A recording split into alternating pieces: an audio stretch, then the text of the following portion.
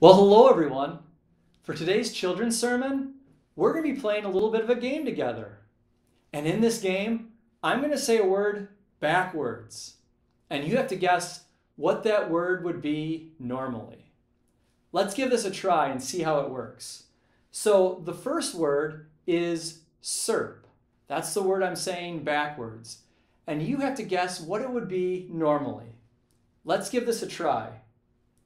SERP.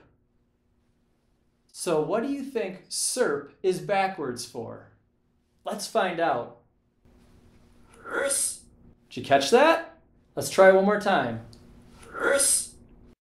Purse. So SERP is backwards for purse. Let's try this again with another example. This time, I'm going to say the word thoot. Thoot. So what do you think that is backwards for? Any guesses? Let's find out. Smooth. Did you hear that? I'll play it one more time. Smooth. Tooth. Thoot is backwards for tooth. Now, with this game, when I say these words, I have to really slow down and think about what I'm saying. And you at home, you likely have to really pay attention and listen to what I'm saying. Let's try just one more example. This is adverb. Adverb.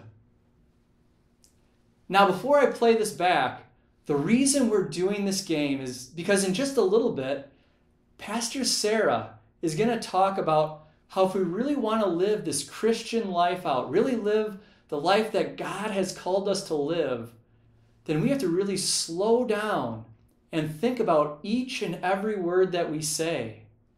And also, we should be very quick to listen to hear what others have to say, just like we have to do in this game. Because the words that we say, they have a lot of impact on other people. They can lift people up or they can hurt them.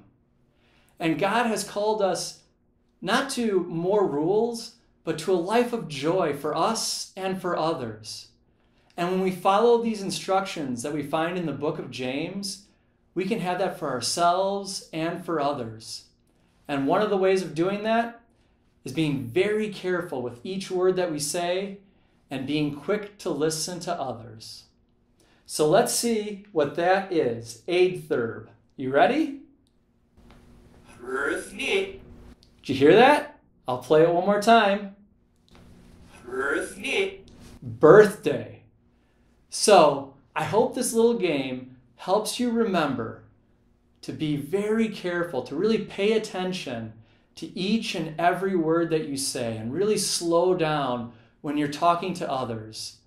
And also to be quick to listen to what others have to say, because that is how we experience joy in our own lives and how we share the kingdom of God with others. And I hope that helps you understand the sermon just a little bit better. Goodbye, everyone.